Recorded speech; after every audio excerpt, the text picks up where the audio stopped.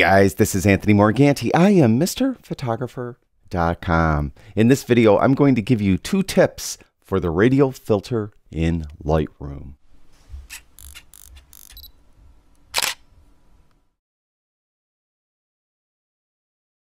Super short video today. They're just 2 keyboard shortcuts that aren't really advertised on how you could better apply the radial filter. For this example, I have this image of the bird, and let's just say I want to put a radial filter to brighten up the bird itself and not anywhere else. So I have my radial filter open and I have exposure turned off and I have the invert checkbox checked. So typically you would just click, let's say, on the bird and you could draw out and draw the radial filter like that.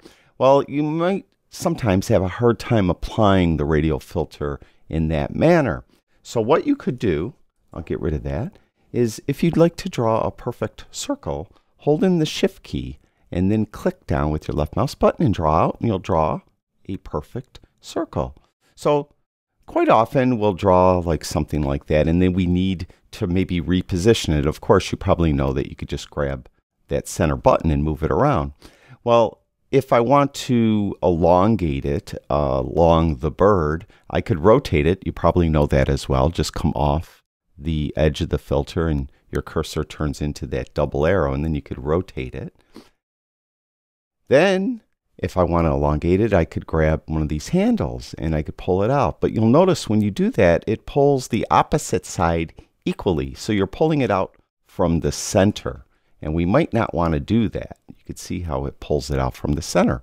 So another little hidden trick is you could hold the Alt or Option key in when you do that. Alt if you have a PC, Option if you have a Mac. Grab that little handle and it will just pull that little handle down.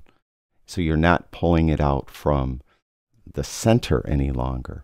We could come up here and I could hold that Alt or Option key in and push that up a little bit, and maybe over here keep that Alt or Option key pushed in, so I could better fit the radial filter to the bird. So that's it, really just 2 quick tips. To draw a perfect circle, hold the Shift key in when you do it. To pull out one of the handles independent of the opposite handle, hold the Alt or Option key in, and then you'll be able to do that as well.